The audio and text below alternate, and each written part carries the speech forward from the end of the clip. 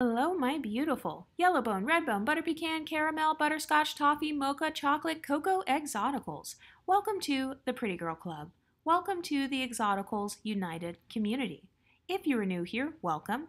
Here in the Exoticals United community, we support men and women from the following people groups: multiracials, biracials, multi-generationally mixed, and light-skinned golden people. First off, I just want to say thank you so much. We now have 7,000 Exoticals who are sitting around looking pretty, drinking our smoothies, living the soft life, and doing our workouts. We are absolutely crushing it out here in these social media streets. I know that we will continue to grow, and our community, it's getting stronger and stronger every single day. So I'm super excited about that. If you're new here, welcome to the community. Welcome to the Pretty Girl Club, where you don't have to worry about people invalidating you. You don't have to worry about people policing your identity or saying you're not white enough, you're not mixed enough, you're not that light skin, blah, blah, blah. You benefit from pretty privilege. Guess what? We do benefit from pretty privilege over here, and we're fucking proud of it, okay?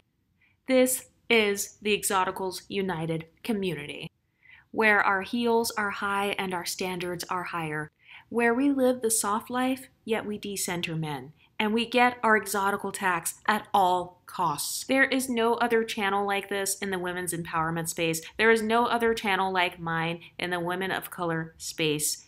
This is a life-changing community, so if you are ready to become a part of the Pretty Girl Club, hit that subscribe button. If you are ready to feel empowered, hit the subscribe button, because this is a place where we embrace feeling confident. This is not a place where we compete with others and feel like, oh my God, I have to throw shade against that person. No, if you come on this channel to argue with me, you will be banned. And if you come on this channel to argue with my subscribers, your comment will be removed. So yes, I am creating the biggest pretty girl echo chamber that you have ever heard of in your entire life. Yes, we are delusional lightskins. Yes, we are delusional chocolate exoticals.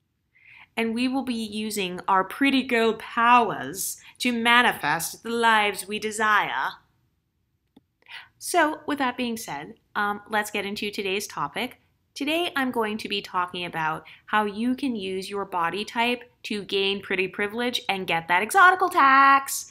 So I'm going to be using Raven Ross as an example today. So she was the girl from Love is Blind. She was the mixed girl who dated that one African guy, SK. So long story short, Love is Blind is a Netflix TV show where like you go on there and you don't know what the person looks like, and you kind of talk to them in these pods, and then you have to propose to them, and then you see what they look like and like if it's going to work out or whatever, or if the person is pretty enough for you or they are attractive enough for you, then you will get married and stuff like that.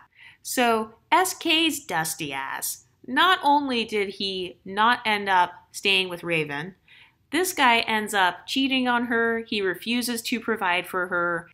And apparently he said that he wasn't attracted to her, or rumors were swirling that he wasn't attracted to her.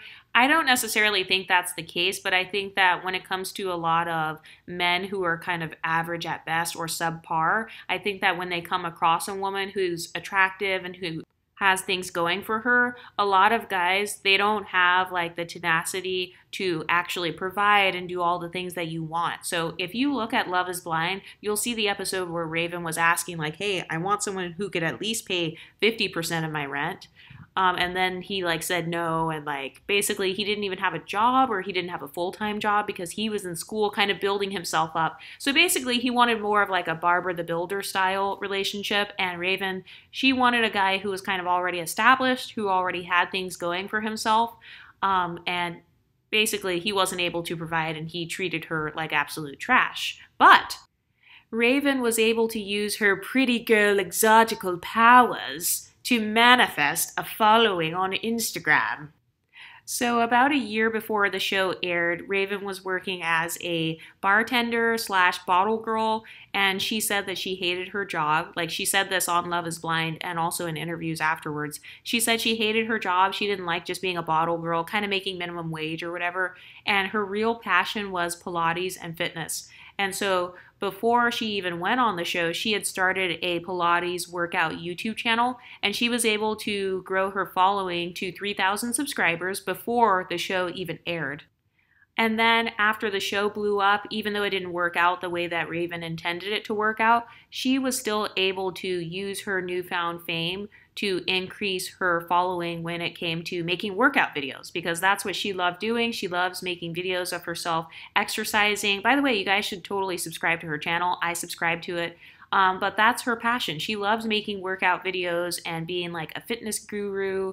And so she was able to still use the clout and the fame that she got from that show to attract people to her YouTube channel. So now she does things like training others online, like a digital personal training, I guess. And that's how she gets her Exotical tax. So she is now full-time online. She doesn't have to work for others. And also, Raven was saying how when she was working at a Pilates studio, like before she was famous and stuff, she was saying how a lot of the older white Karens, well, she didn't say it in this way, but she was saying how a lot of the other ladies at the studios, when she would play her music in her classes, they kind of like didn't like it, and it was too uptight for her, and they didn't really embrace her in the way that she wanted to be embraced. And so that's why she decided to just go online and make those fitness workout videos. So, Exoticals, I want you to think about this. Do you like fitness? Do you like working out? Is there any way you could just start creating content, whether it's of you like exercising or doing personal training? Is there a fitness class that you could start? Could you do some sort of online fitness membership course? Do you like nutrition? Do you want to be a nutritionist? Because if so, especially if you already have beauty and you already have pretty privilege and you have a nice body, people are already looking at you anyway. And so you can use the social power that you have from your pretty body shape, and you can use that to become a monetized business, just like Raven did. I noticed that she got herself a little boob job, and looks great, by the way. I'm about to get a boob job, so I'm excited about that. But no, she got a boob job and she like looks really nice or whatever. Her abs look fantastic, like her hair is pretty. So she kind of prepared herself to be in the public eye, and she made sure that her body looked good. And she also named her Instagram Pilates Body Raven. So she named her Instagram after the fitness brand that she wanted to build, so that whenever you think of Pilates, you think of Raven. And another thing about Raven is that she is one of those people who, when it comes to her pretty privilege, she doesn't want to lead with that or become like some sort of makeup influencer. So that's what I actually have in common with Raven. Like, I love the pretty privilege, but I don't necessarily want to spend my life like just doing hair and makeup only.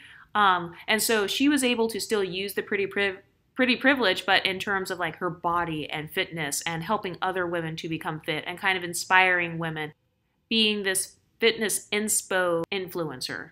And so that was a very good idea. So Exoticals, I want you to think about this. Is there anything that you can do when it comes to your pretty privilege or your body shape in particular? Is there a way you can promote your body shape? Do you have a pear-shaped body? Because when I get my boobs reduced or whatever, I'm going to go into more of a pear shape as opposed to hourglass. So do you have a pear-shaped body? Can you make fitness content about pear-shaped bodies? Can you make a fashion channel or a fashion Instagram account or a fashion TikTok account where you just show yourself from the neck down? You don't even have to show your face. Can you just show yourself from the neck down, talking about how to dress for a pear-shaped body, how to dress for a plus-size body, how to dress if you have a big butt, how to dress if you have a big stomach, how to dress for an apple shape? There are plenty of people who are able to make money off of doing things like that.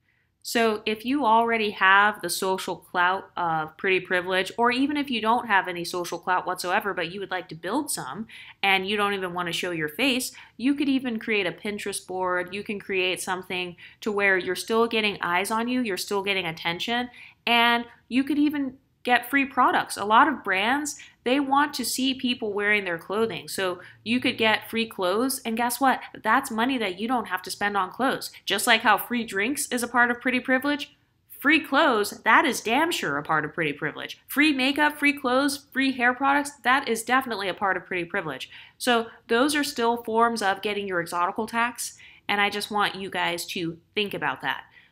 Anyway, what do you guys think about people like Raven Ross? What do you think about starting your own fitness business or your own fashion influencing business, maybe even your own clothing brand? Have you ever thought about that? What ways are you getting your Exotical tax in 2024? Let's get the discussion started in the comment section, and I'll talk to you next time. Stay pretty, ladies.